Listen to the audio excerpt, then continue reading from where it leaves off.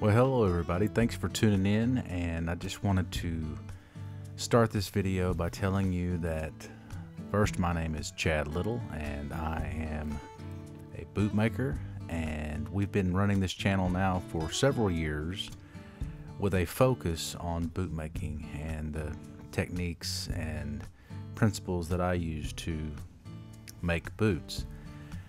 And this video is me making a pair of snake skin zipper boots, specifically python snake. And here you see me laying out the paper patterns that we develop and have developed over the years that make up our zipper boot patterns. And that there is a body pattern, the body of the boot. In cowboy boots you would call the body the shaft of the boot, or the top. This is you see the heel area right there. This is the top line, and that is the heel, the other side of the heel area. So there's two different parts.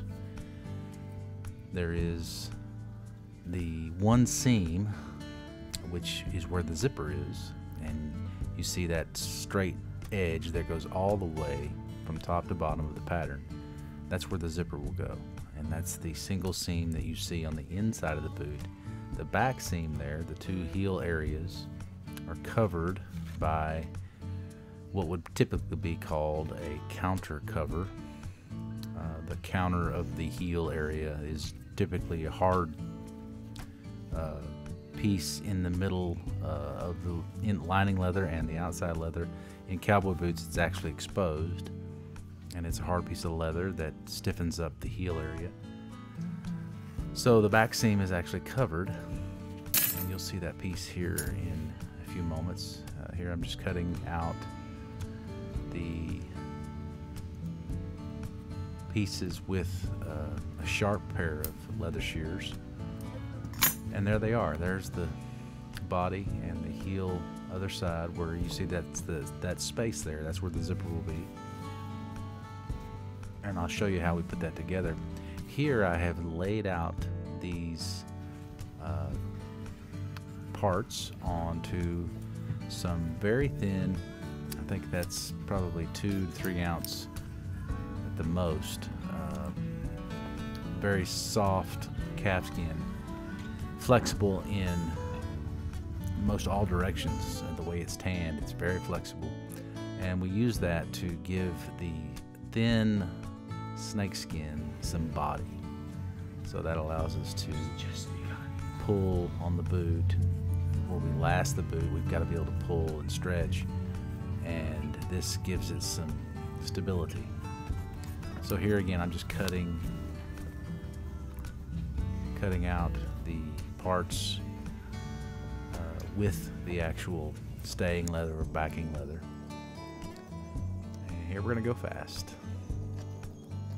Also, just want to tell you, please like this video if you do, and also share it if that's something that you do, and love for everyone to see this that can, as well as hit the subscribe button. And also, great news, we are now a YouTube partner, and we will be offering a membership where you can actually hit the join button and not just subscribe, but you can join. And we're going to be offering some really cool perks. I'm talking some really cool things, not just instructionally, but behind the scenes. So here I'm actually skiving. You see that's the back of the calfskin, the backing leather. So I'm skiving it down to about the thickness of the snake. So just getting a nice refined edge, because those edges will be piped, and in the cowboy boot world we call that top bead piping, but it's a decorative touch that also protects that exposed edge. Here I'm burning the edge after I've skived it, so this gets rid of all the fuzzies And just the nature of leather, you know, it has a little bit of a fuzz to it once you have cut that edge or skived the edge. Here I'm actually making the piping. That is a 1-inch strip, and that's just long enough to go around the circumference, the diameter of the top of the boot as it goes around your ankle or your leg. And so I'm skiving both edges down to very fine. So I'm talking very thin paper edge. And that tool I'm using is a knife that they use in the garment industry, where they will put that into a little handheld tool cutter that cuts probably 100 layers of fabric at one time. It reciprocates very fast, and it's razor sharp. So here we're just gluing. It's actually contact cement that once you stick it to itself, it stays forever. And I am gluing this. Generally I'll do a 2-coat on this, and now once it's dry, we can contact it. And when I do this, I'm very careful to stagger the edges so the two sides don't come together flush. So one is staggered back from the other, so you don't get a hard edge underneath the leather that you can see. You don't want that edge translating underneath that snakeskin where you can actually see it. Then this really cool little helpful tool rolls out that edge and makes a little bead.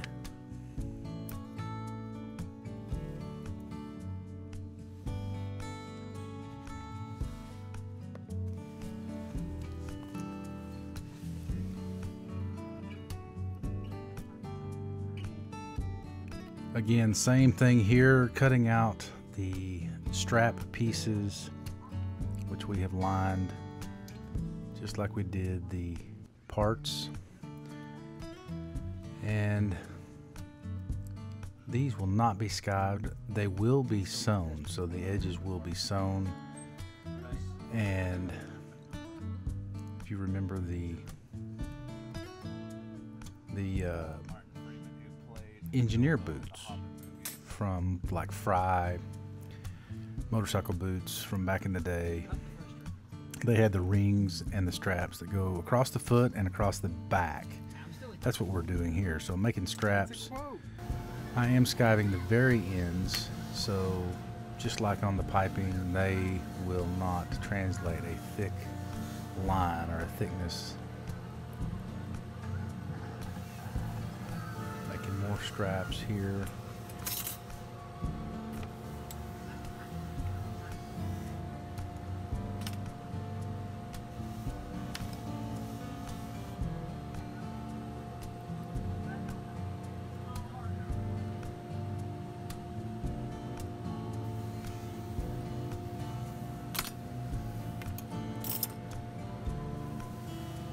Little trick there was me keeping the edge straight by just flushing it up against the edge of the ruler and then cut the other side.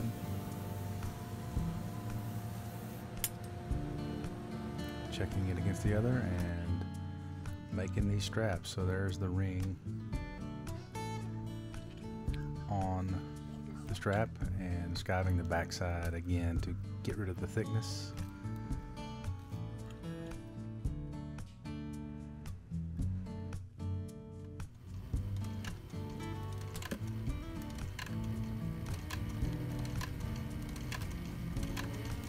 So here we are using the post machine to sew up or sew the sides of our straps. And this one has the ring on it, so I use the post machine so I can clear the ring easier when I'm sewing it right up next to it. So the post machine works a little bit better for that. It's still tight, but you want that ring to be pretty secure in there. So we've made it across, and now going back down the other side, then we will trim.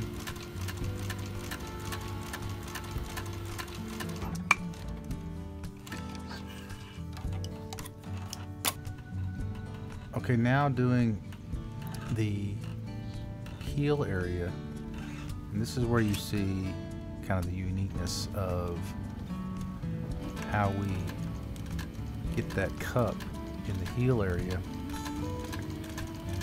And it's just simple physics, the way you cut those curves, and then I glue them to a piece of nylon cordura and sew them and put them on a straight edge, so you have to work that, and that gives you your cup area in the heel and translates very nicely for when you're lasting. And it gives the back of the boot its shape and helps to fit and just looks great.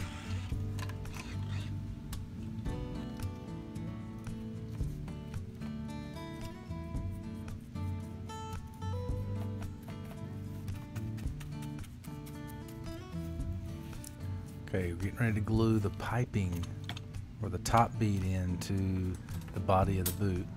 And you remember I cut those long, just long enough to make the diameter.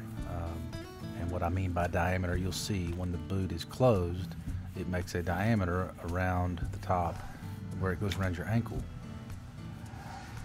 And so here we're just carefully gluing so we don't see any glue once they're stuck. Glue the edges.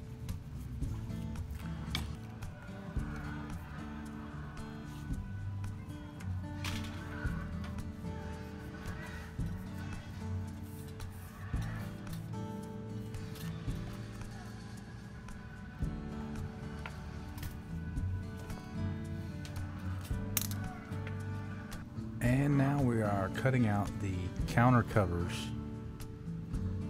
and very unique shape. The way it goes around that heel cup, it had to be a little bit wider, and of course I give the sides a little bit of a shape just by the way I've designed it with these curves. So that kind of takes the eye away from any maybe imperfections, and really it's not so much about that, it's just a good look, but it gives a nice dimension to the heel area, and as well as the heel cup itself. Those two married together, it really gives a very good look. So gonna back these as well. Anytime I'm using the snake, alligator, and sometimes lizard for sure, I will back those exotic skins with this calf skin, or like I said, a lamb or a sheep, anything that's kind of stretchy and thin and easy to work with. So there it is laid out, so I've glued that. And you see how the snake scales go in line vertically with that piece. Now I have carefully glued that cover onto the back, covering up that seam that you saw me sewing when we were putting the cordura in. Now just sewing down the sides, and I'll do 2 rows here. Carefully. Only carefully because you are sewing dimension here, so we're starting to get some 3-dimension, some shape to the boot body. You see my piping is in there. So really the next part is going to be the lining for the boot, or the body of the boot, shaft. And because of the dimension here, you see it's easier to work that leather around this post as opposed to a flatbed machine. Just much more ability to use technique there and sewing.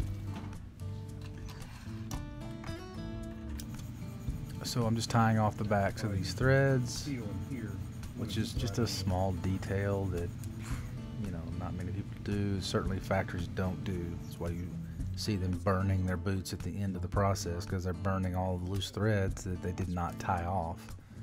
We basically pull everything through to the underside, tie it off, and then burn it, flatten it, and that is the best way to terminate these loose ends, hiding them and really giving them no chance to back out, which is why we do it. There you can see the backside where that heel area. It's got a nice shape to it. Once you understand how the edges. So here I'm making the zipper.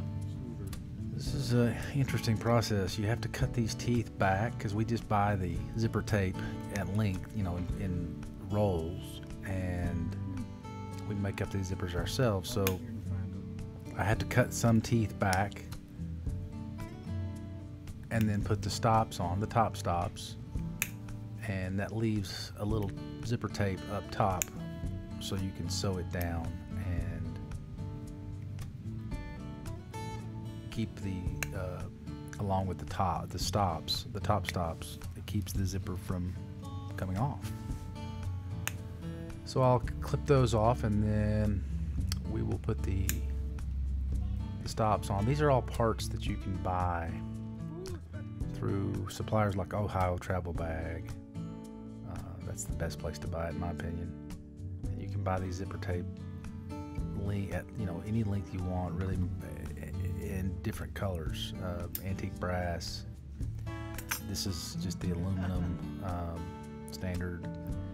You can buy them in nickel, antique nickel, bright brass, antique brass, black. I think that's about it. So again, just cutting those to length, putting the top stops on, and then we'll just simply glue that zipper tape into the boot. And then put this slide on at the end. So here I'm doing that. And this zipper tape is funny. And this is something you'll learn if you use it. It is a fabric or a cloth material. I think it's nylon, but it absorbs glue. So generally always you have to two coat that zipper tape for it to stick well, and you do want it to stick well because when we put this lining in the boot, it's going to go through some rigors, and you don't want that zipper tape flopping out and being loosey-goosey. So we two coated. Yeah, there's no zipper slide on it. That happens right before we close the boot, or right as we're closing the boot. So in a cowboy boot, you have to turn the boot. You make the boot inside out, and you have to flip it once you've side seamed it. In this case here, as a zipper boot, where the side seam is non-existent, the only seam is on the inside, and that is your zipper seam. And so we don't have to turn anything, which is what makes these boots so easy to make, especially on your hands. No flipping required, and it's really simple. Just putting the slide on at the end, zipping it up, and you're ready to last. I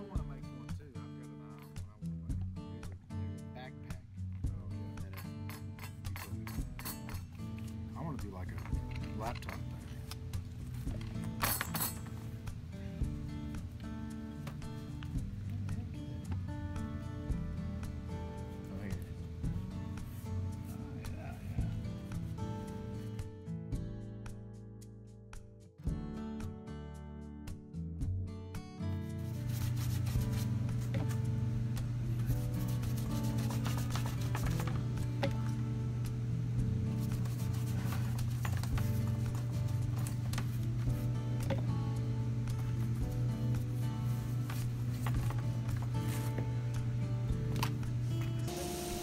So what I'm doing here is I'm basically skiving down the inside flap leather that will be exposed when you unzip the boot. It's on your foot. You unzip the boot, you'll see this, and I'm trimming it or skiving it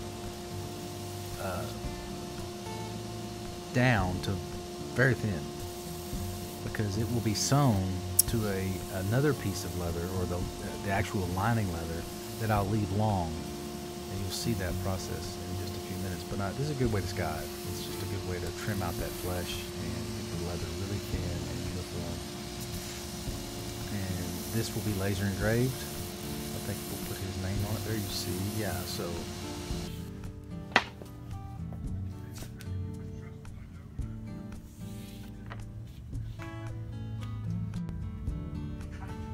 that is the title of a song, and then the other side I believe has his name.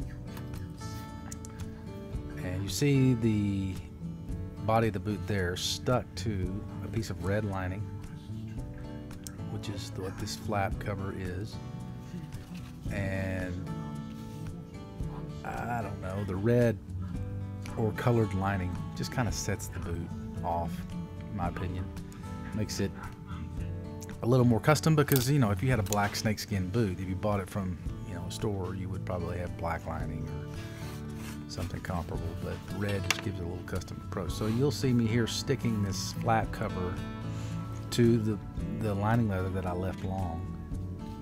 There's the other side that's done. So I'm skiving it back so there's, again, no thickness that will be translated.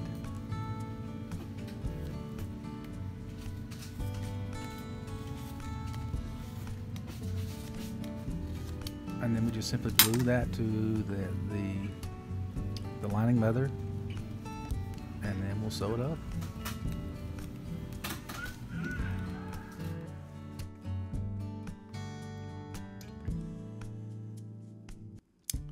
Okay, now we're sewing the lining leather in just along the top side, down the sides of the zippers.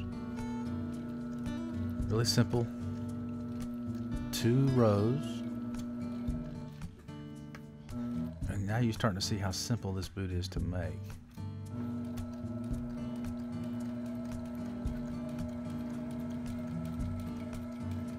And you can also see that laser engraved name down the inside of that zipper. And I always leave that part long. This is the, let's see, this is the right boot.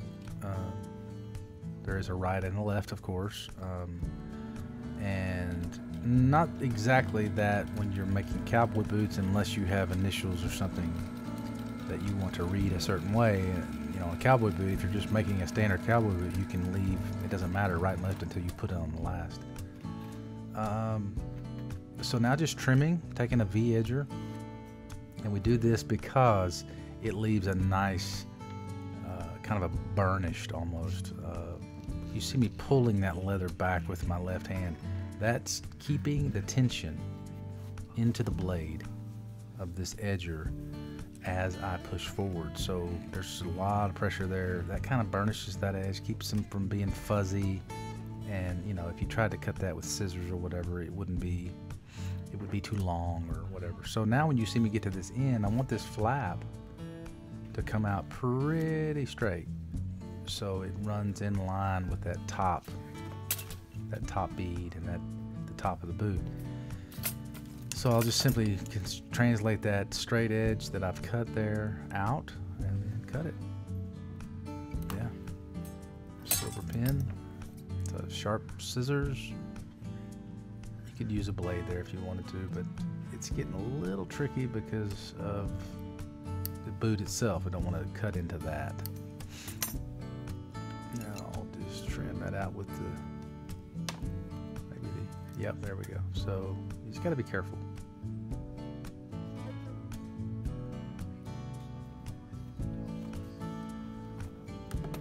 And there we go. So now you see when I put the slide on, that's what closes it. So I'm going to trim this a little bit more and probably burn it. That's the top of the zipper tape. Remember, I was cutting those teeth. And now I am just trimming the bottom side that will be lasted. That's the lasting side, so it doesn't have to be, you know, trimmed perfectly, just trimmed normally, and then now we're cutting out the vamp. And again, you see the snake scales running from tip to toe, or tongue to toe. And I think I turn these scales to where they run upward. So when you run your hand across the toe of the boot towards your foot or towards the tongue of the vamp, it's a nice, smooth, there's no resistance because the scales are running with the direction of the boot. And that's just what I do. Other people do it the other way.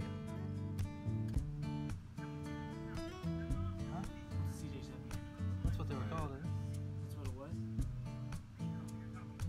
That's what they were called, wasn't it, Joe?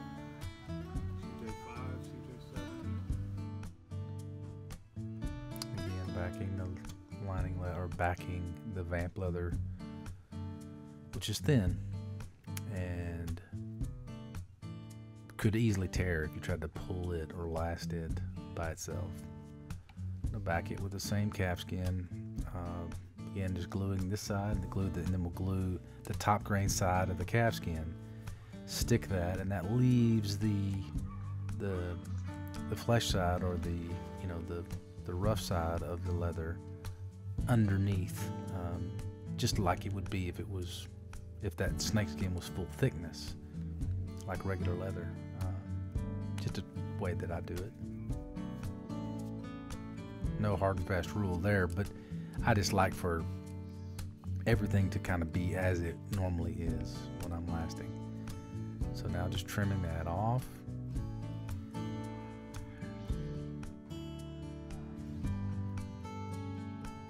It's always difficult when you've got that glue on there. It wants to stick to your scissors.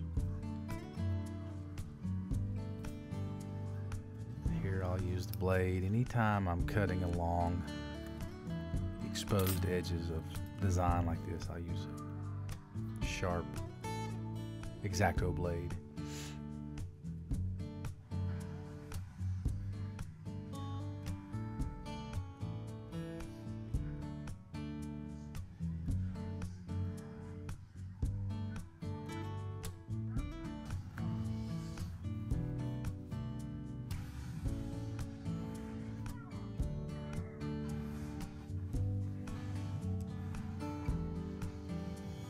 And I always try to cut to the corners like that. You see me, or cut from the corners like that.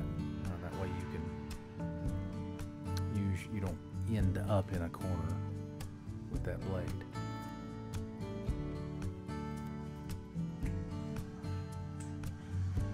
Okay, now we're getting ready to put these vamps onto the body of the boot. When you see all that snake, it's starting to look really crazy.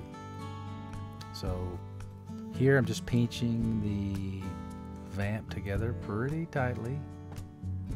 And this is just after having done enough of these, you kind of get a feel for how tight you want that to be and how you want that vamp to lay on the front of that boot. And at this point, all I've got is a slit cut.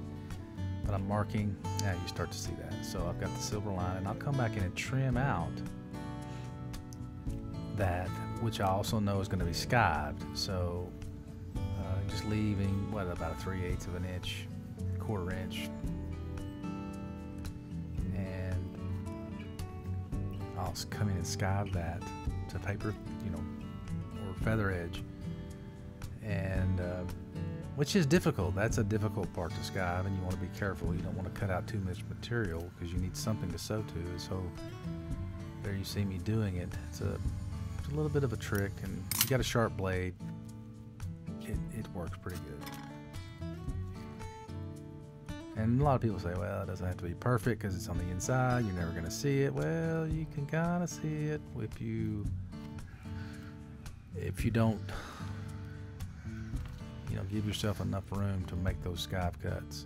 It looks a little whittled there, but all that will be covered. And I try to clean it up as much as possible. That red lining is a little bit tough to skive. My blade's probably needing sharpening there at this point. And you see I kind of go to lengths to get that pretty cleaned up and get it to where I'm down into the snake and the backing leather of the snake. So that feels good enough there, and now we're gonna glue the vamps.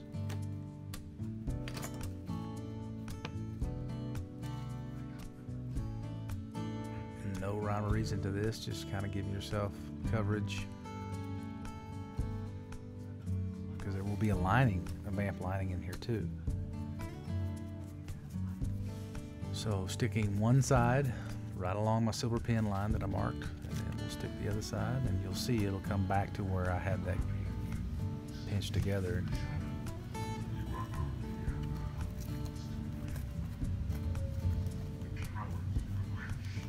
Silver pin will rub off even on the snake, so you don't have to be too careful with that. So now you'll start to see where the foot goes in.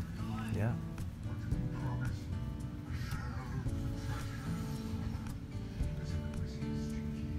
There we have a boot, almost.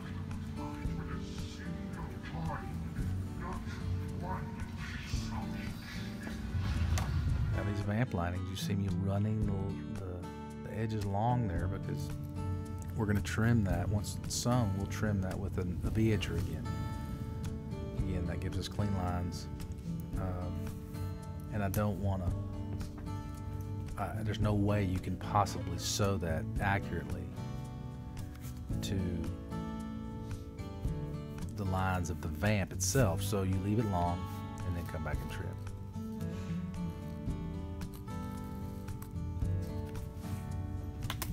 And this is a pretty heavy, like a 5-ounce gloved hand cream cowhide. I like to use that because it's durable. A little thicker, it adds a little bit of weight to the boot, but man, it sure is a soft inside and lasts for a long time. You won't be, I don't care how sharp your toenail is, you won't be cutting through that on the inside very soon. Now you see me gluing that just like I did the vamp, just a little bit further in, and then that is left long and it'll be trimmed out.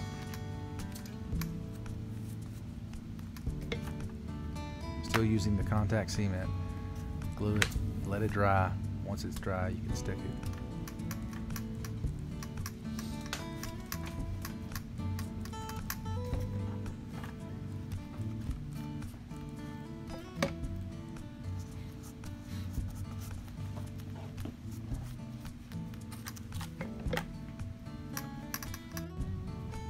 Now just coming back and follow your sew lines. So that's a nice little trick.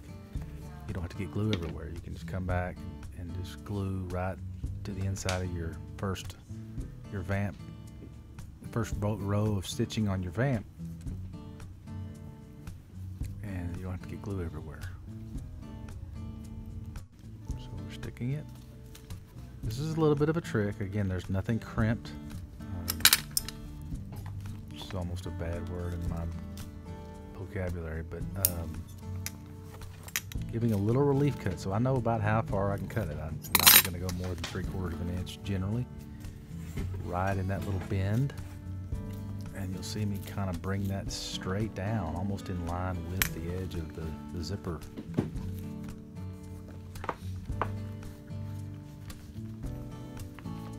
And I'm just trying to get that leather to fold into the foot and lay just like the vamp lays.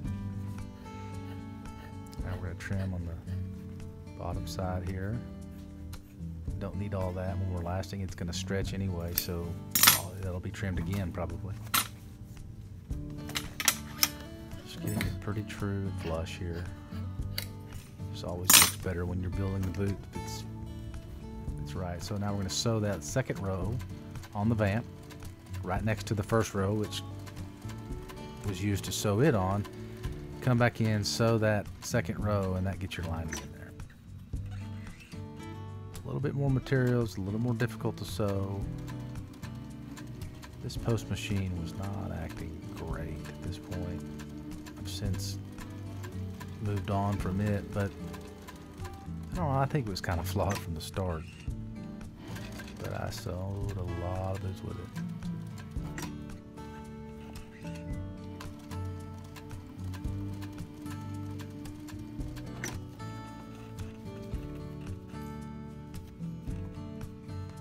Checking the knots. Sometimes I had to add a little more tension, like you saw right there. Heavier material, you needed a little more tension to get that knot to pull all the way through to the middle and not leave it poking through on the backside, which is no good for wearing the boot.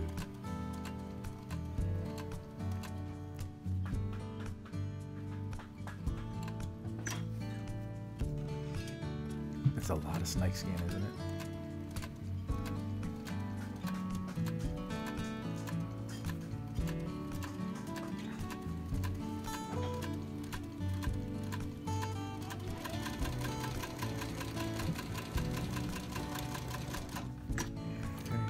So now we just got to trim that, and now you'll see me trim it with that V-edger again.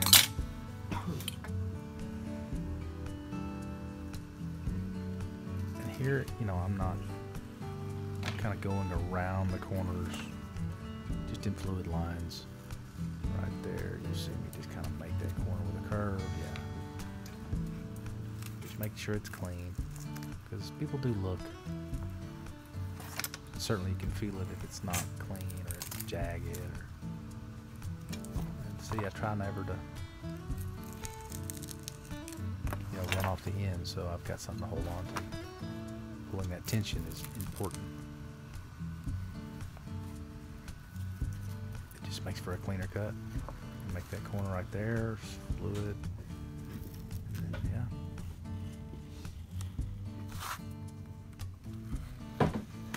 Done. Now all that's left at this point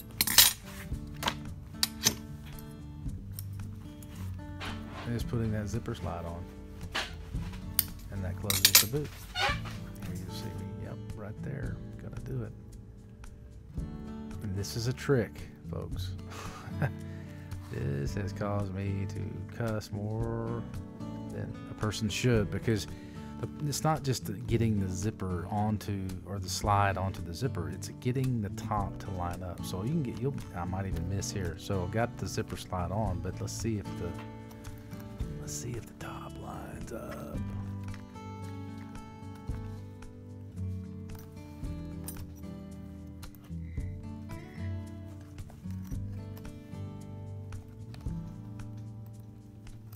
I'm having a dickens of a time getting that zipper slide on there. There we go. Did I get lucky?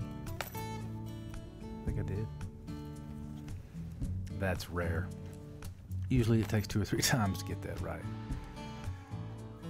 Okay, so you see, boom, that's it. You see those boots laying there, and we're ready to go to the last. And that is not a difficult process. It's pretty fast. So I've prepped this sole, or this insole, and you can go watch that on a subsequent video that we'll link here on preparing. Actually, I have 2 or 3 videos on preparing the insole. It's a lot of work to it. So now I'm also preparing the heel counter, or the hard counter. This is a piece of, I think this is probably horse butt material that I'm skiving just a little bit on the top and sides.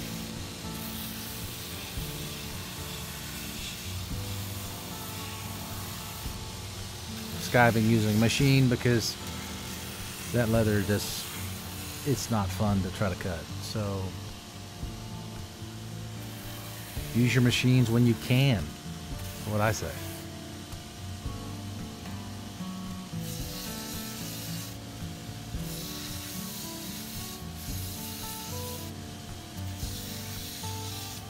Looks like that's sole bend, I think. It's not horse butt. So either one, you can use a nice thick piece of horse butt or a sole bend and just get it thinned out pretty good. Because you've got 2 layers of leather already. You've got the outside of the boot and the lining. This is just going to go in between and firm that heel area up.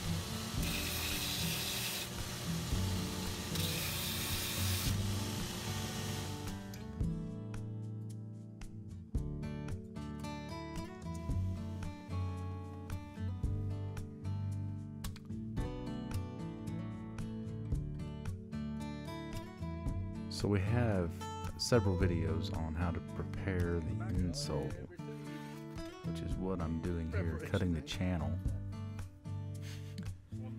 The channel will be what we sew the welt through, and it's very crucial because that's what holds the entire boot together once the boot is lasted. Then we sew the welt on through the outside of the vamp through to the inside, or what you see there, the holdfast of the insole. That's all hand sewn. You'll see that process.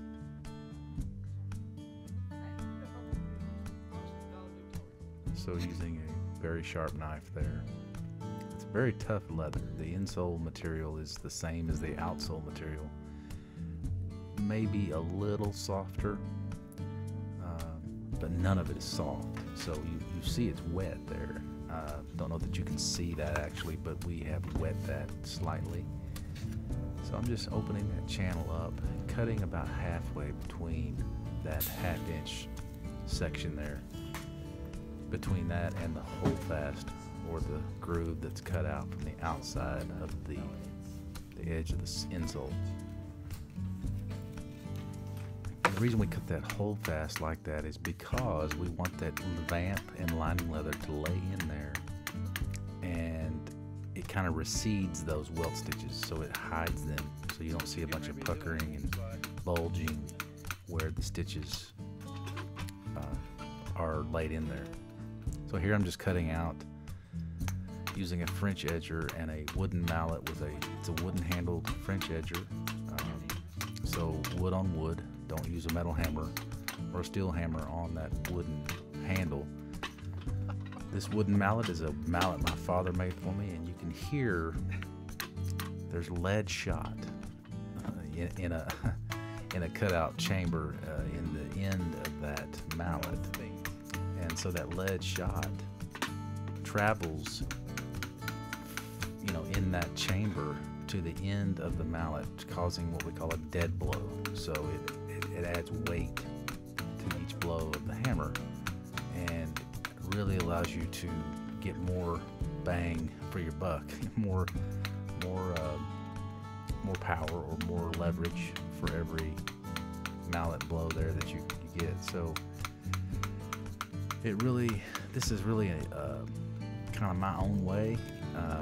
I teach this way. I think it's a good way to cut out that channel. And why are we cutting that out? Well, you see why now. So I'm pre-punching the holes with an awl. This is a curved awl. It's kind of a shoemaker or bootmaker special here. This is a specific tool made for hand making shoes and boots. And that's simply, you see how I'm pushing through or cutting through. I'm not really pushing, I'm just cutting.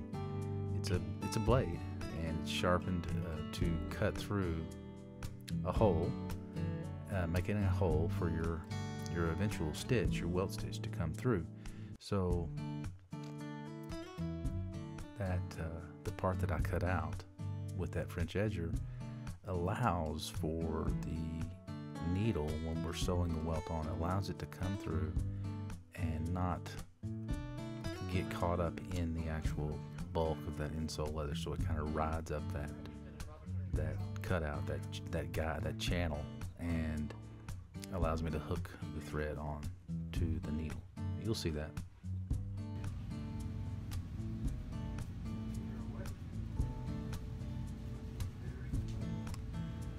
Okay, so here's a very crucial part. So what I'm doing there is I'm gluing the area between the outside of the heel, the outside leather, the body of the boot, and the lining. So I'm putting a pretty good amount of glue in there. It's not like a puddle, but now I'm taking this wet hard counter, and I'm going to insert it in there into that pocket. And you see, I take it about a 1/2 to 3/4 inch down from the bottom line of the boot. Why do I do that? Well, because I'm going to last that amount of leather over onto the insole. And that's the way I've patterned this particular boot, so that the hard counter sits in the right position, and it offers a great look, and it also is a great function, so it supports that back heel area. But I do not last the hard counter. It simply rides along that feather line, which is the edge of the insole. And yeah, get the right let's get the right boot on the right last, because it is a right and a left. You want your zipper to the inside of the last. Okay, so here's some pretty crucial stuff here. So I'm going to last the toe over first, just to give me a starting place. It also pulls that back in. You can see that there. So here's what I'm talking about, that 1/2 inch of leather, 1/2 to 3/4 inch leather, pulled over and lasted down. And the hard counter is below that. It's not lasted in. I mean, where's it gonna go, right? It's glued in. You don't need to last that over because it's just too much bulk back there. These are 4-ounce tacks around that back side where there's more leather, and then around the front side of that heel area I'll use 1.5 ounce tacks. Now just getting a good start on pulling the leather.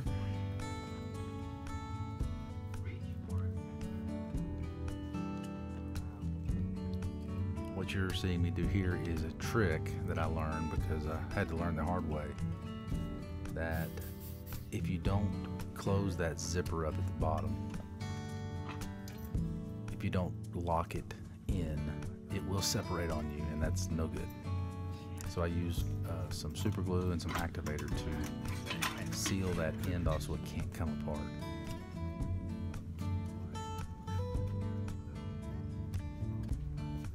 So you see me kind of jittery there. It's excitement, really is what it is, because every time we last a pair of boots, it's when we first get to see the boot being a boot. It's really a cool thing. Again, 4-ounce tacks, and you see that hard line right there above my hand. That hard line is made by the edge, the bottom edge of that hard counter, so it gives a really defined edge. You can see it really close there.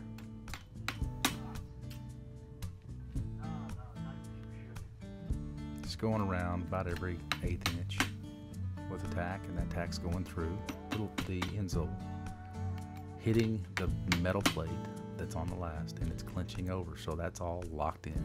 It's never going to change until you replace the insole.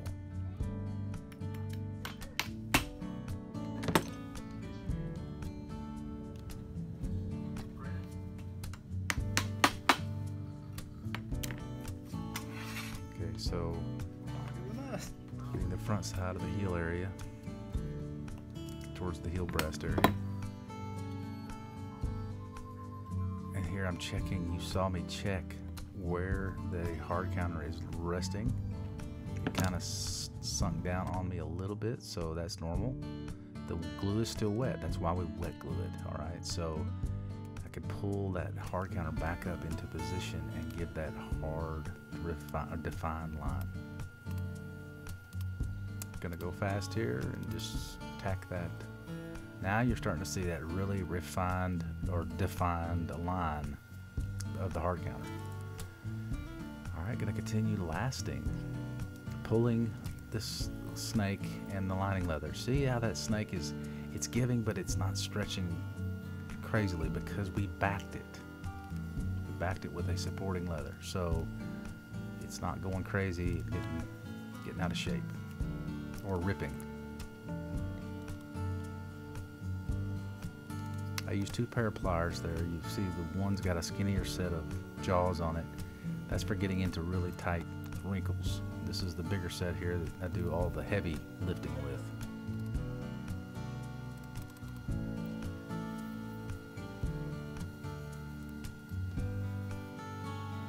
See, I put my name, put the name of the customer on the inside of the insole just for provenance and posterity. Really, no other reason. Now we're getting to see the boot. So here I'm just lasting in the shank area. The shank spring is not in, which is the metal piece that supports the underneath the arch of the foot. But I'm lacing this like we call it a baseball stitch. And why am I doing that? Well, because that is a great way to pull both sides of the shank area together. And it's great leverage. So it pulls really consistently and across that shank, pulling both sides at the same time. Tie that off, and then she just has to dry.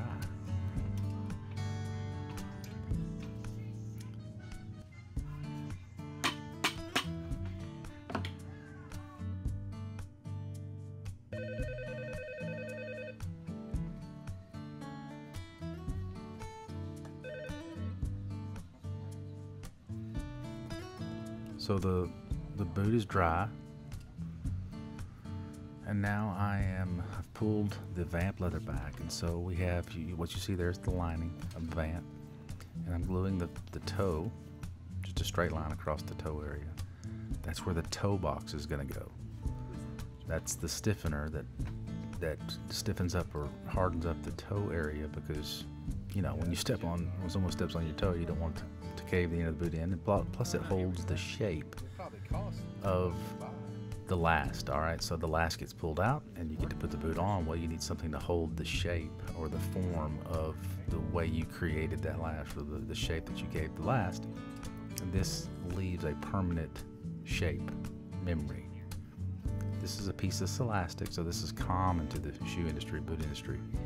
It's a piece of celastic or a plastic impregnated cloth that is activated by acetone. So we glue one side, skive the top side, and throw it in some acetone, and it turns it into a really like really soft, pliable, almost like leather. Then you pull it over just like you were lasting. Lots of different ways to do this. This is the quick way I do it. You probably could say that I'm wasting tax here, but that's negligible in my opinion when it comes to building a high-end boot.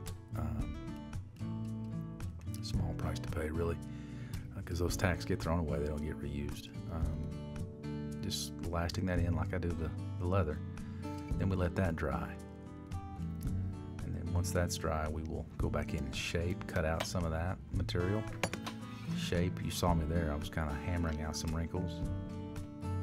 Then I'll come in here with a heel pry and define that line going around. That's the holdfast line. Yeah, you see that's going to hold memory, because once it dries, that line will still be there. So that's my welt line. That's where we'll stitch through. But you'll notice something very unique about the way I do it that not many people do. It's just an old trick that my teacher taught me. So here's what I'm doing. I'm cutting out right along that holdfast line.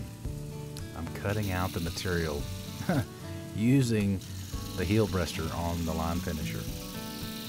And it doesn't hurt anything. You just got to hold your, you can't just get crazy with it. You got to be really defined and gentle, but I'm really defining that toe line where the welt's gonna go or be sewn through the Vamp.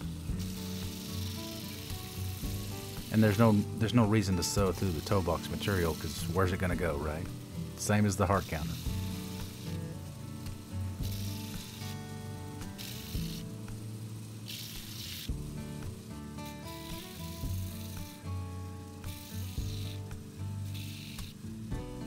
So again, just gently getting through that material, and then just rip away the excess, and it's gone. So now I've got to move on to making these straps, and they go on last before we put the sole on. These straps with the rings So I'm I'm cutting holes here to rivet them. Just pop riveting those together. It's mostly just for looks. It's a nickel rivet and gives that kind of an engineer boot look.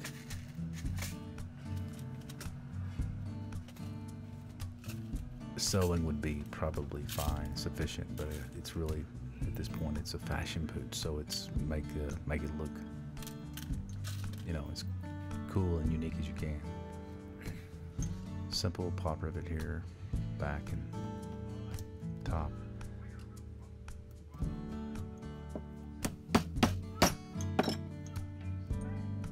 You notice I'm using a piece, you know, I've got marble there.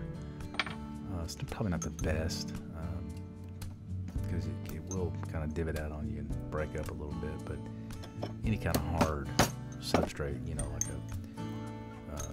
a piece of heavy steel would work, an anvil, even a jack stand would work.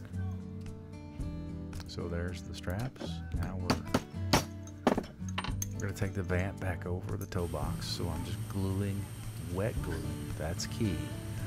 Wet gluing the vamp and the toe box so we can pull that leather back over. Here we go. Again, we've already lasted it, so it already has some memory.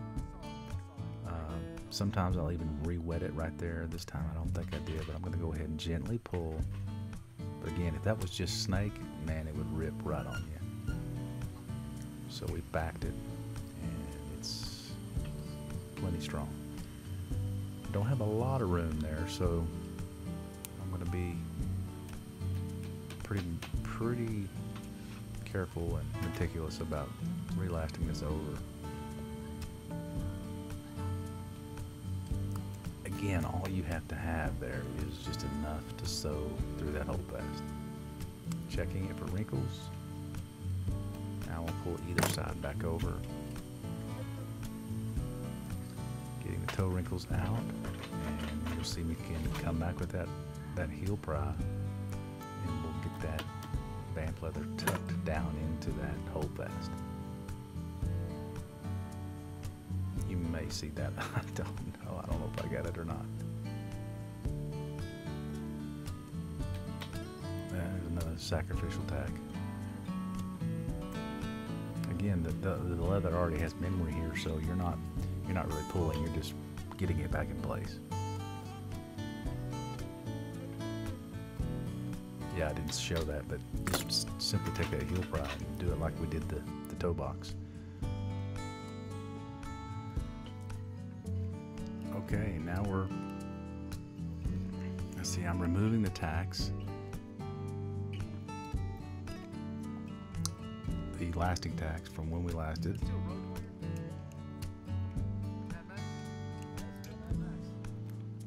These will not get reused. I'm just putting them in my hand so I can throw them all away and not get on the floor.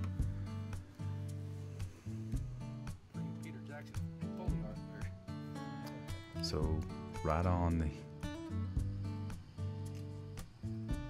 yeah, you can see the line there. You can barely see the line that I kind of scribed in there with the heel pry, tucking that vamp leather down into the hole fast. Very, very important to do that.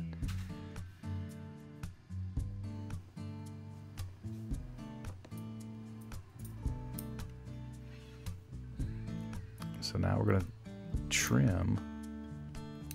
We're going to trim that. I'm going to trim the leather back so I can see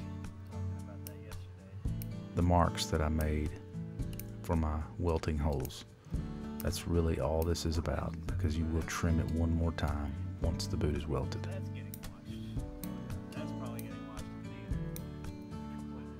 And just little snips, not going crazy. You don't want to get.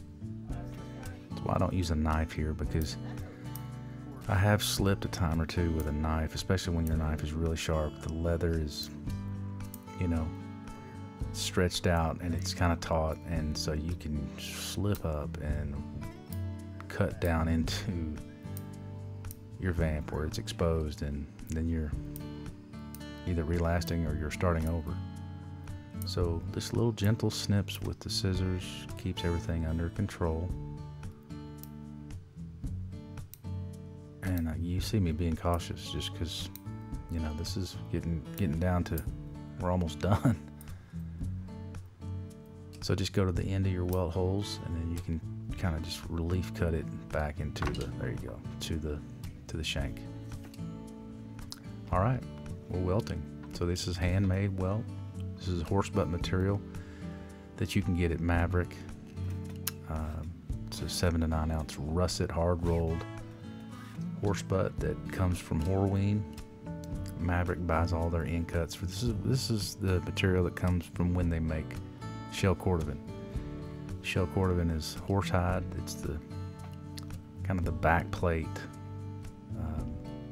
That's some of the strongest hide known to man. I mean, other than like elephant and some other things, but even shell cordovan is known to be some of the longest wearing, most durable leather. So this is kind of the back end or the butt end of that. That's why they call it horse butt. And for the longest time, on our security system in there at the shop, our password to it, you know, when we set it off and the alarm company would call us and they would say, "What's your password?" And our password was horse butt because it was easy to remember, and the guy always cracked up on the other end of the line. Going fast forward here, just showing you it's not that hard of a process. Takes me about 30-45 minutes to welt one boot, especially this size. And I'm just using the jerk needle, no crazy 2-needle system or candle stitch.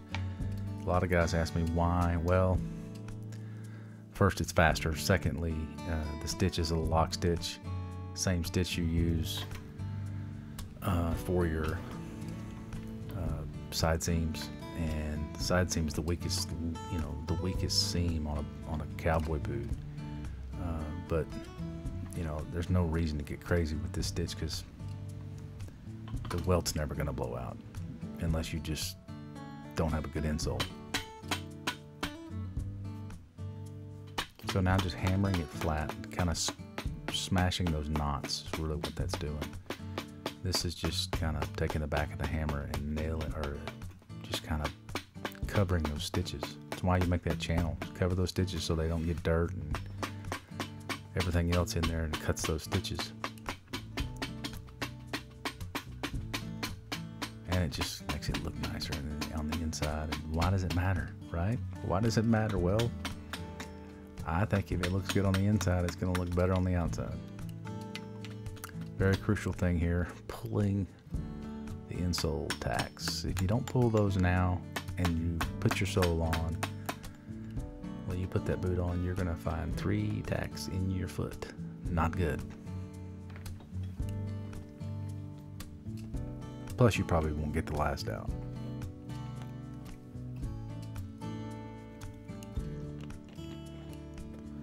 Again, being very careful here, gluing that zipper again. Mostly because I never want it to come apart for the customer or for the end user, but because you see I'm cutting it back, trimming some of that excess out, it gets beyond the original gluing that I did. So we're just making sure it doesn't separate. There's that flap, zipper flap. So I'm just cutting out enough to get that shank spring in there, and it'll lay in there really, really nicely.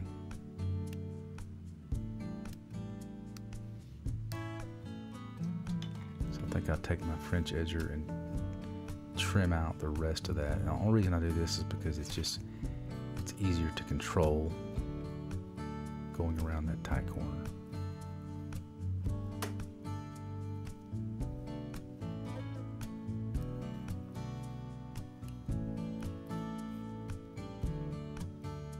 Yeah, you see the leverage you can get with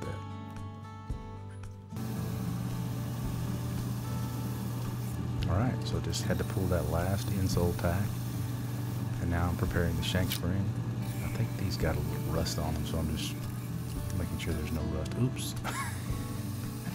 wire brush on my hand. Not good, no fun. Just kind of really taking anything off of it, just cleaning it up.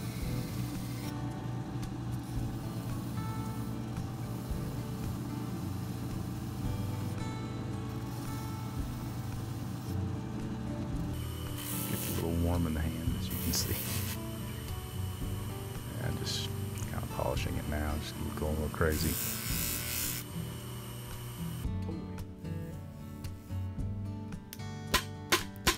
Now I'm going to bend it to the shape of the last. So you saw right there, it took its form really fast. It's the only way you can really shape those shank springs is at the very end when you're right before you're putting them in. Is just hammer them to the shape of the boot.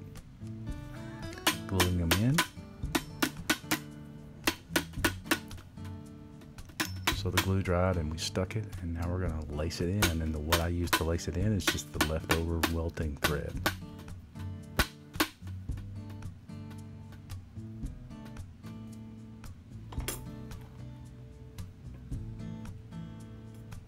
Pretty wide shank.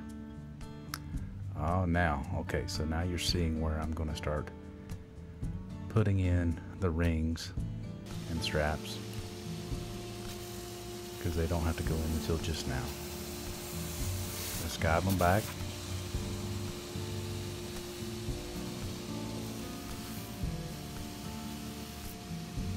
And I say skive again, I'm using the sander because always use a machine when you can. And if for some reason I slipped or it got caught up in the sander, well, it's not too big of a loss. You're not hurting the boot necessarily. You just have to remake the strap. But once you've done this enough, you see I'm holding a piece of heel material. That's a square piece of heel material that is pretty hard. It's a nylon rubber type material that's for ladies' heels. It makes a great back for grinding that leather. So I've marked, you see those marks where the strap goes across, just gluing them in. And I think I overlapped them, if I remember right.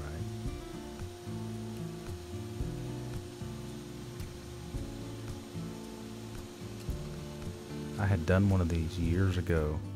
This was the first one I had done, probably 20 years. So while the glue's drying, I'm going to lace in the shank, and these threads will stay. That's not really pulling on anything. I mean, just kind of tightening it, and that just keeps the leather pulled together in the shank area. And that's all going to get nailed or pegged whenever we put the sole on. This really has more to do with the fit of the boot, keeping the lasted memory of that leather pulled tight so it fits for a long time.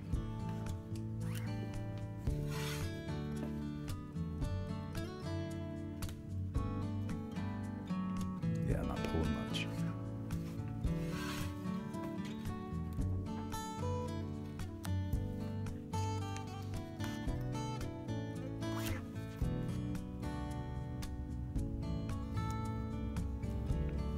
I'm just going to tie it off.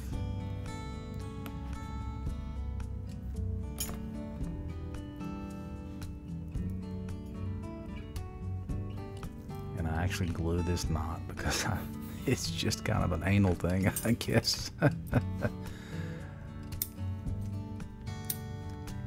It just keeps that lock on that knot so you don't lose any of your strength there. So yeah, I'm just overlapping these straps, and because I skived it down, it's not going to translate really to the, it's going to be underneath the heel so you won't see it.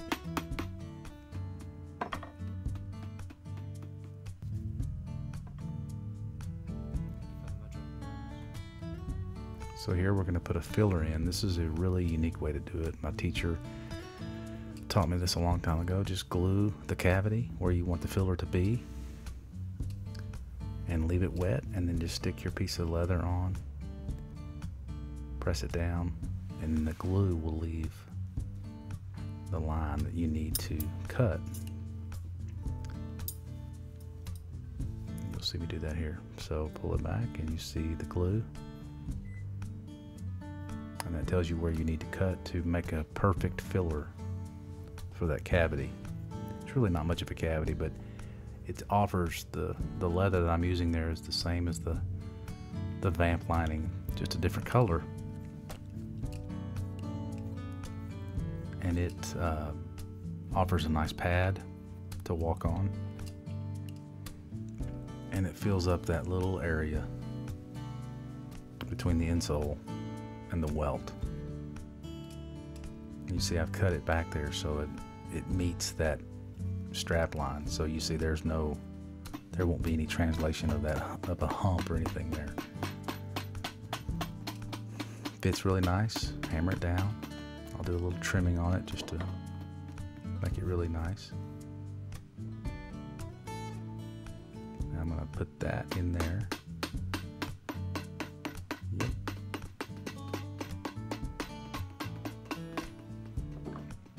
Really a nice inside, I think. And again, the more detail, the more attention you pay to the inside, it's just going to be expected that will translate through the entire build of the boot. So if you're detailed about the inside, you'll definitely be detailed about the outside, or you should be. So I'm just trimming away some of the humps and high ridges.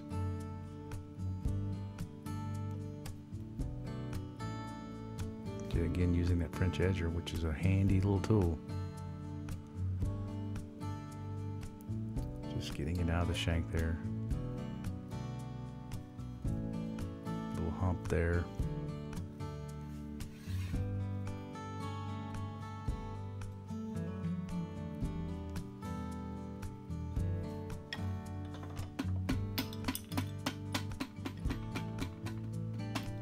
Now, I think we're ready for an outsole.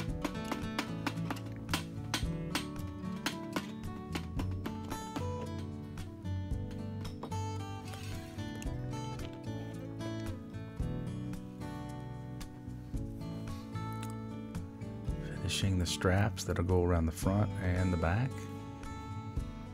Again, just backing them.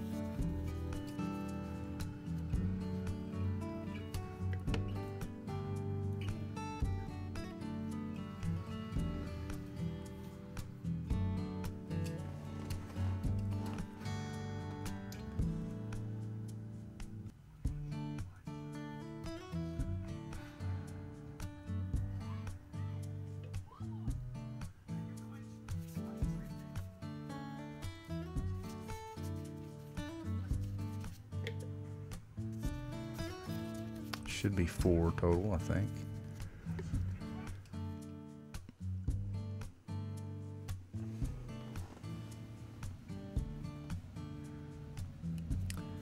Okay, now we have scuffed the filler leather and the welt using the cat's tongue, which is a roughing tool that we use in the industry. And some people call it rougher. The old name is cat's tongue. And yes, it works like a cat's tongue. And I'm pretty liberal with my glue here.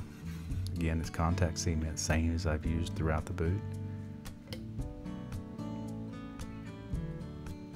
And we two-coat this so the sole really, really sticks well.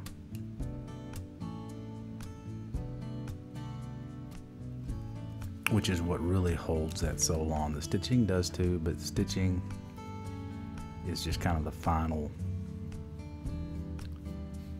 part of that, because it's very decorative too.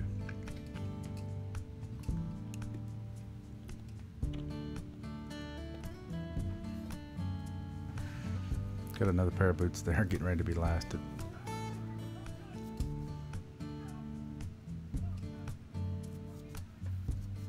Very careful to get every surface glued up.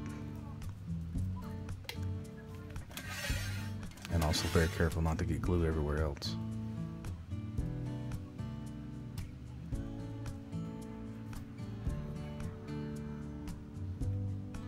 Alright, so the sole is wet.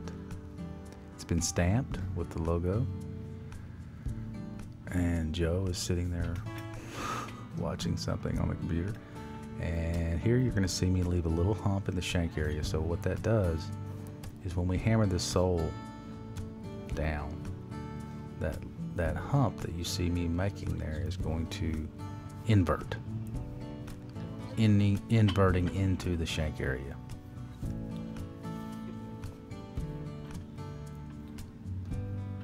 Which really makes it easier to shape. See there, I did it by hand, just didn't even hammer it.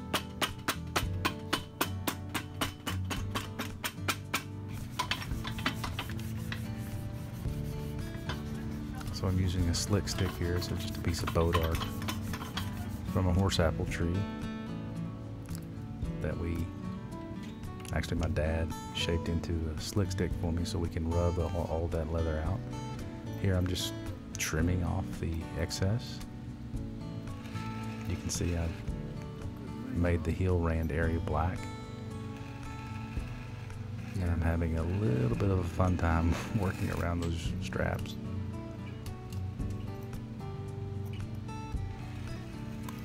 Yeah, being very careful.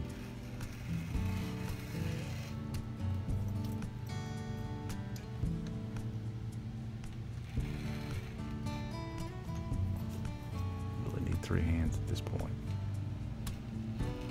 There we go. And that boot is so long, I think I'm going to hit my last shelf. That was probably a bad place to put that. Yep, it was. I think I moved it right after that.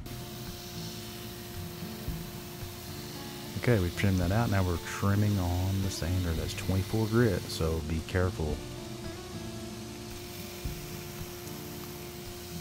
I like to leave plenty of welt so I can really get a good shape on the sole, because this is what's going to help make the look.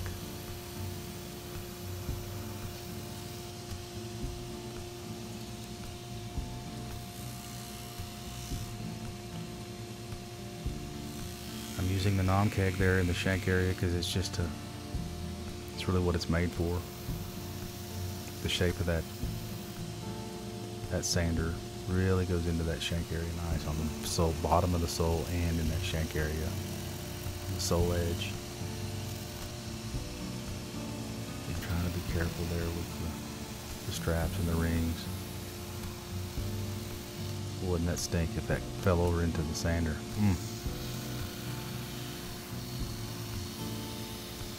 This is all about just control and confidence. Just what I call a set of hands. You know, you do this enough and you just feel. It's just all about feel. Here you see me using a non-keg to kind of grind away that kind of the edge, like when you're sharpening a knife, you get a foil edge. Well, this is just the edge of the leather that just is the top grain, and it won't let go until you kind of grind it off. And that you want that gone for when you're sewing. You don't want it to cover up, get in your way when you're trying to see when you're sewing.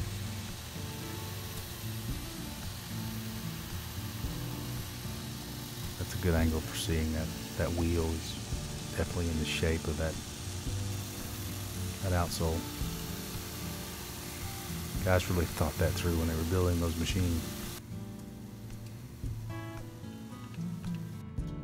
Alright, we're going to sew it up. It's a K model curved needle stitcher. It was one of the last ones made. I think it was one of the last 10 made. The serial number is 1971, which is when they stopped making that model. Just being careful, slow, don't have to go fast.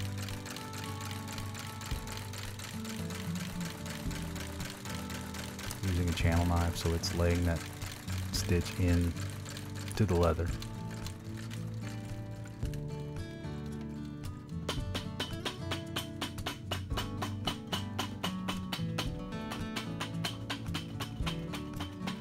That's a lip knife.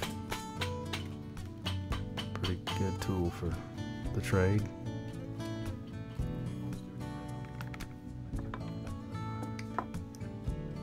Here you're going to see me.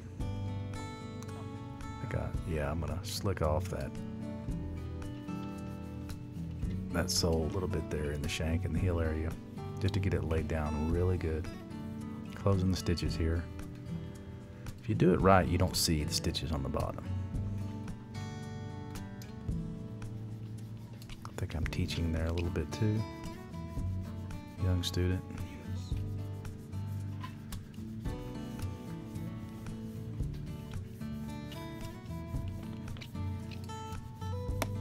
You see the shape of that stick is really nice for that shank. Now I'm just going to score the edge where I'm going to nail or peg all the way around, so that will get nailed on the heel area.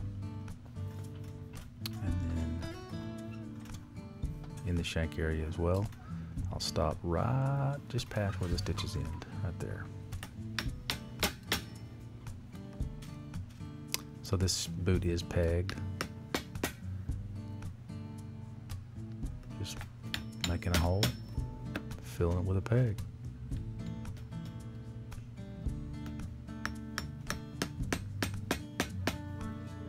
I think those are 6/8 pegs. 6/8 or 3/4 inch. Go fast here because this takes a little while.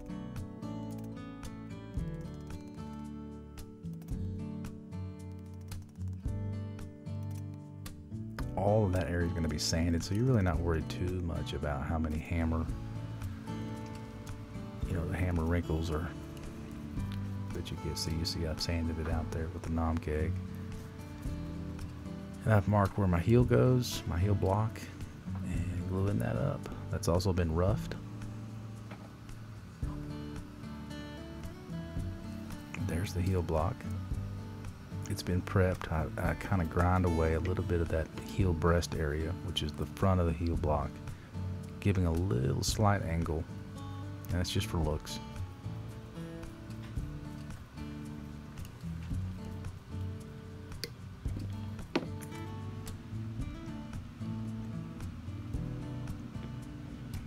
Using the heat activator to dry that glue.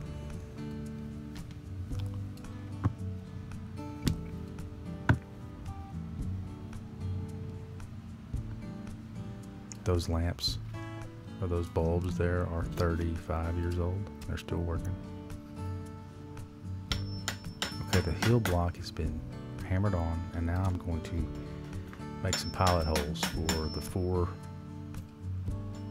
long nails that I'll use to lock that heel block down.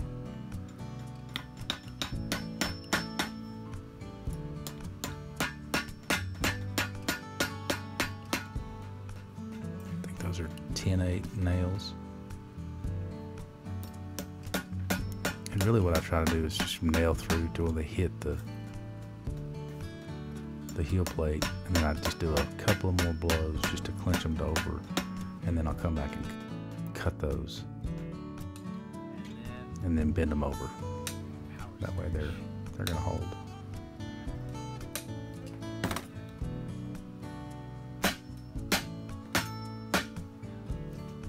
Bend them over.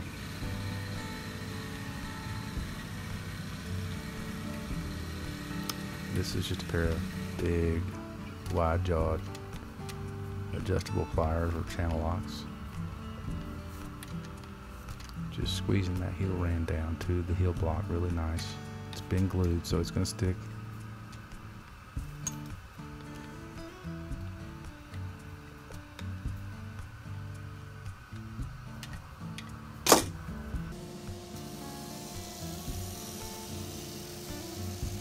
Now we just trim. Start to get the shape of the heel. We do that before we put the heel cap on.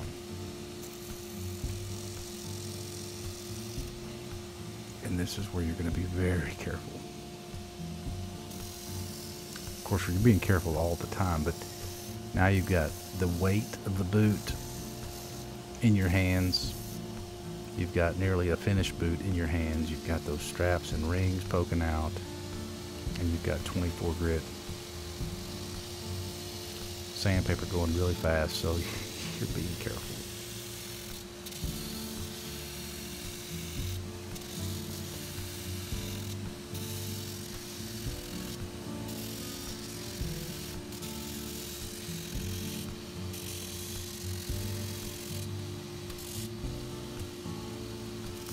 heel block a little shape on the back end, so it's not going to be straight up and down. It's going to have a little bit of a tilt. Leveling it.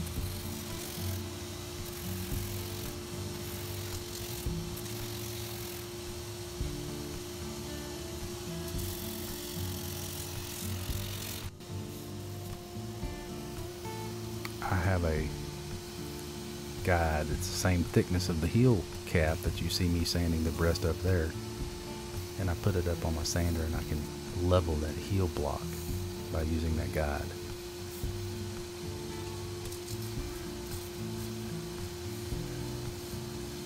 Roughing that so we can glue it.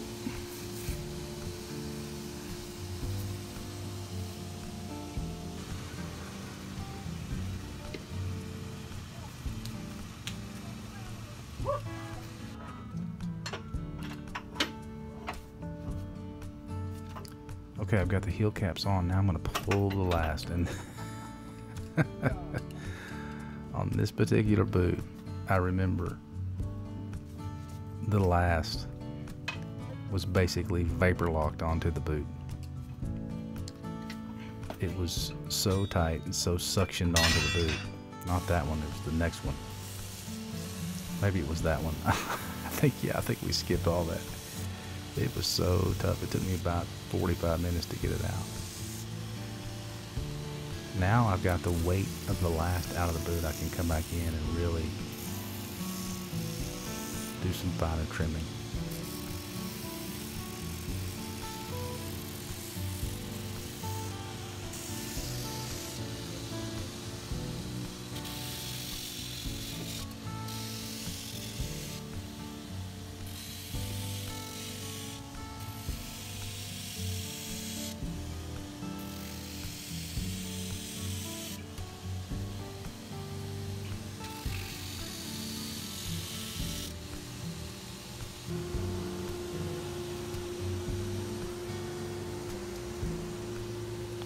And here what I'm going to do is I've made a rand knife or sander, so I've just taken an old blade, dulled it on both sides, and put sandpaper on it, like 80 grit or 60 grit.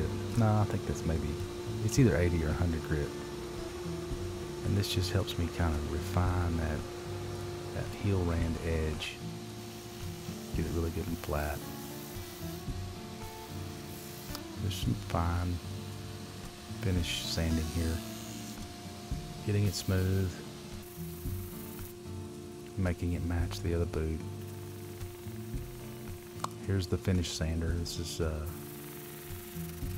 you've probably seen in other videos that we do. This is 100 grit on that side and then 220 on the other side of that wheel.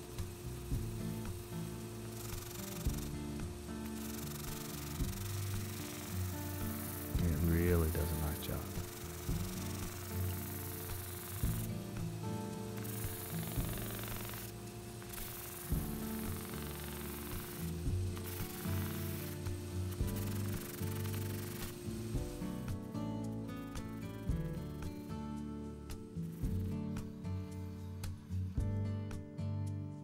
Okay, now we've moved on to the straps. This is kind of the final thing before finishing, and this customer wanted something very specific on his front strap. I think we only did it on the front, but he wanted this specific chain. 2 runs of this chain on the front strap. So there you see me just spot gluing it down to hold it, and I think I actually stitch part of like maybe 2 or 3 stitches. Yeah, just kind of stitching it down. You can sew in between those chain links and it's fine.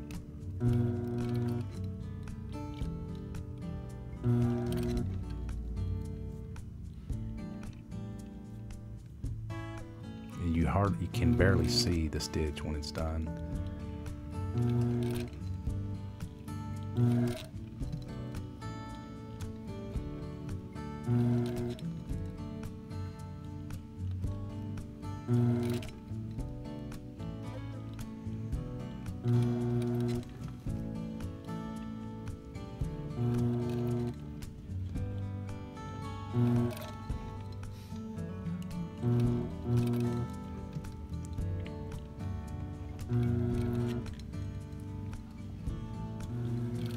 was kind of a pain.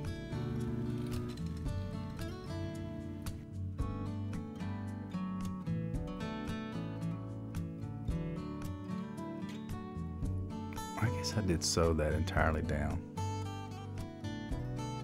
I don't know that I needed to, but it did.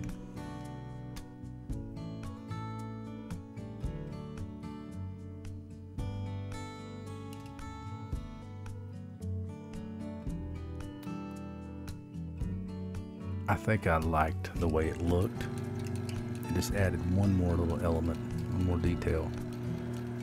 Alright, here I'm just sewing the edge of the strap to the lining of the strap.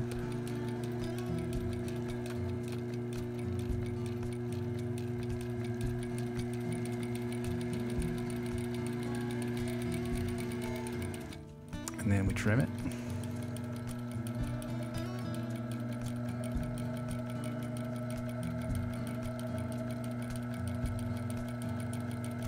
Having to be really careful there because I couldn't sew on the side that I normally do. That machine was so good though that it would sew on either side.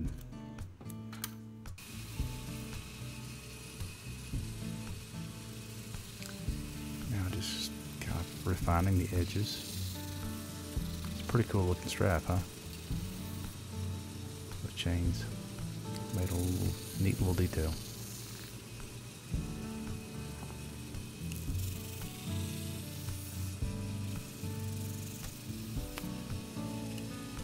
I think then we'll buff that off and then rivet it onto the ring. Yep.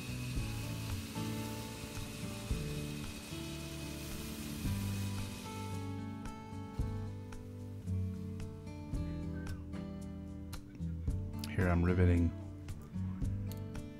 Just pull that ring. On that first one, you can just pull that ring down like that. Second one's not as easy.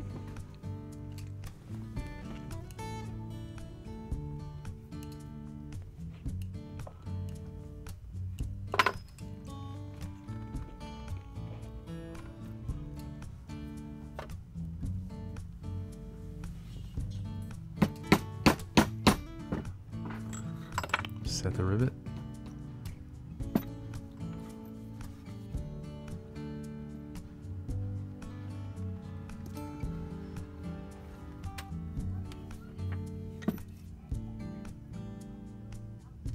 Yeah, throw in your tools and you lose them.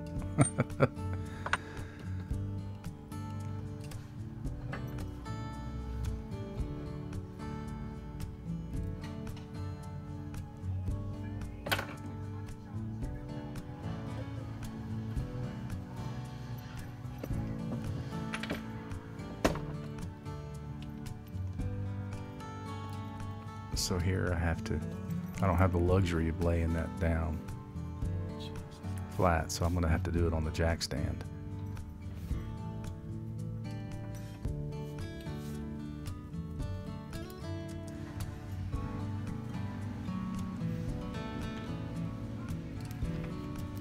So we made the back straps, and now I'm having to rivet those things on.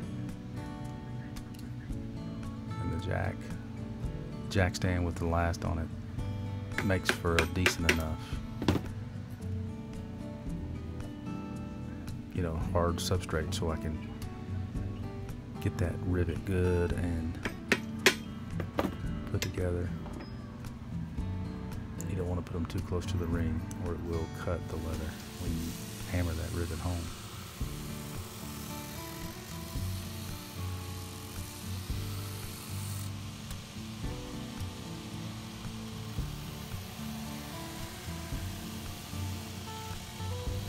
Boot is just about done. Now we're just going to do some finish grinding, taking some of that welt material away. Which, you know, you could do that way before now, but once you've gotten the boot to that stage and you've lived with it for a few hours, you start to see some other areas where you want to refine. So that's why sometimes you'll see me come back in and grind out, 2 or 3 times after I've done the stitching, because I just want a little bit more refined look.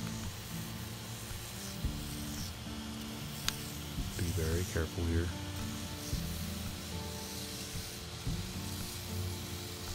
I think even on this boot, I even went back and took out some heel block. I just didn't like the way it was sitting, so it was a little too high in the heel, had a little too much material back there, so I changed the heel height a little bit and re-leveled it and put a thinner heel cap on, a glue-on heel cap. The glue-on heel caps just are a little bit more refined, a little bit less cowboy bootish.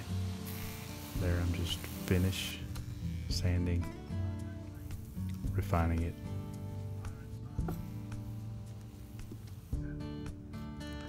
Here I'm taking the lip knife and just taking off that edge again, like the leather. It kind of does like a foil edge. And I'm fighting that strap a little bit right there. It's tough to get into there.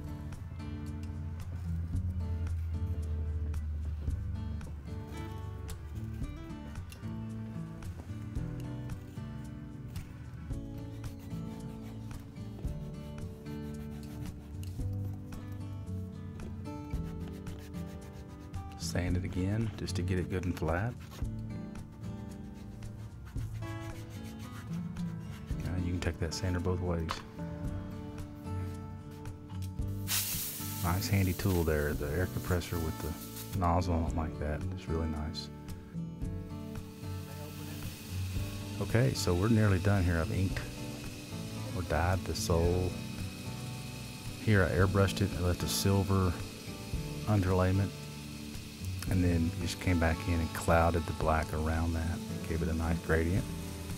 Taking the brush and getting in the heel breast area.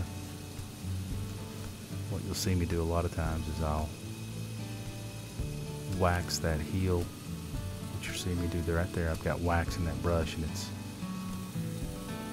right there's the wax. And just slick off that heel a good time, and then I'll come back and sand that again. Smooth sander, and then redo all that again to really make it what we call mirrors. Looks like mirrors. Here's a little detail that I do sometimes if it's very specific to the customers. I'll put a neat little detail on the sole, again just for fun.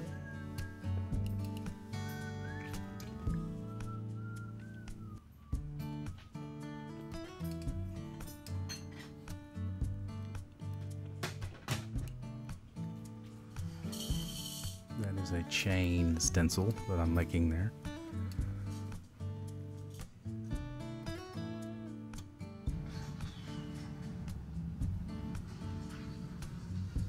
Freehanding it.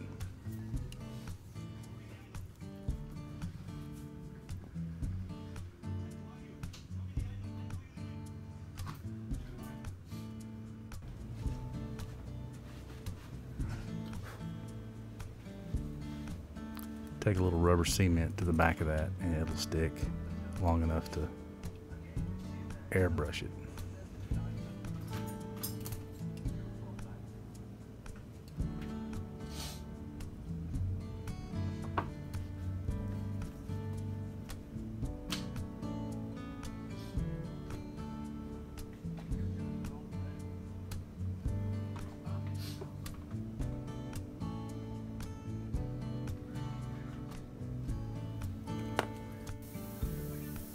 Black dye.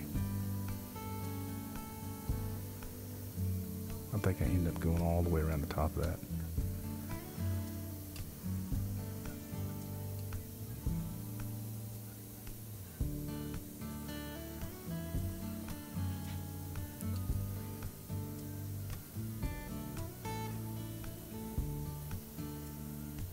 Just leave a little bit of silver for the logo.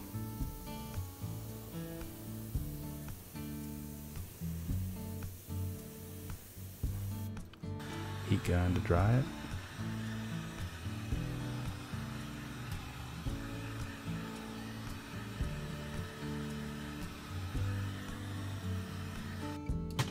remove the stencils, and then I think I do a little bit more pin detail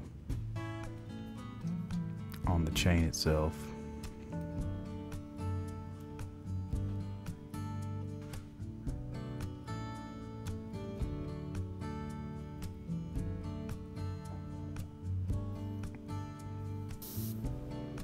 Yeah, let's do a little bit more airbrush work.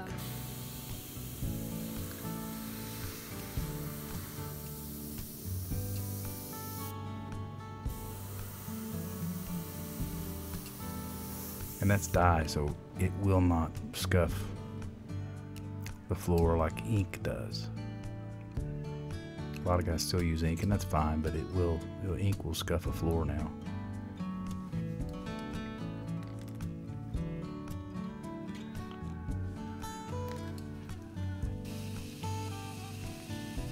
Just doing some final polishing.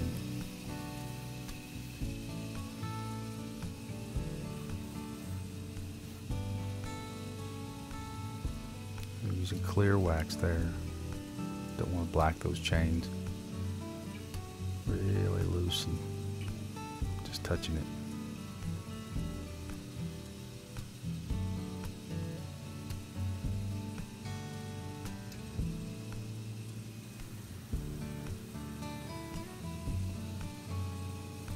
Just once more all around.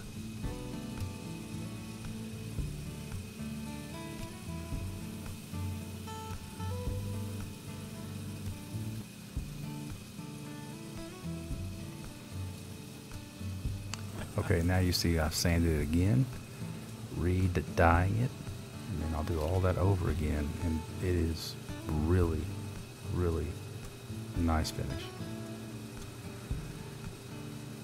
Being very careful here not to get black dye on those pretty white stitches.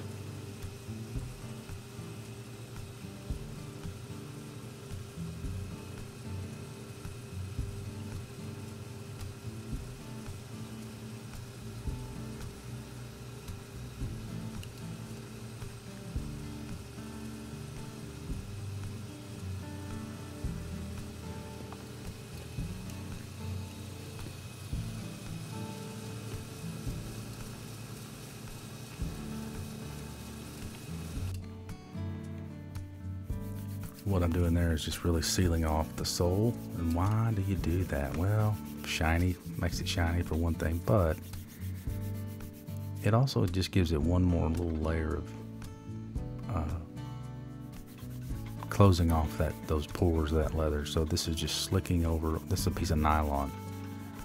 I think it's ripstop that we use to make wallets, the insides of wallets. But boy, you see how much shine it gives it, and it's just closing off all those pores.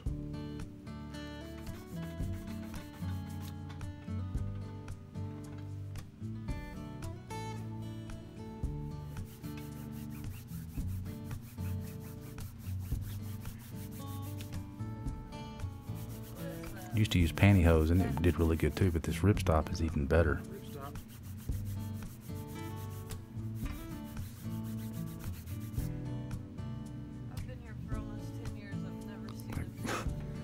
The glare on it's pretty strong.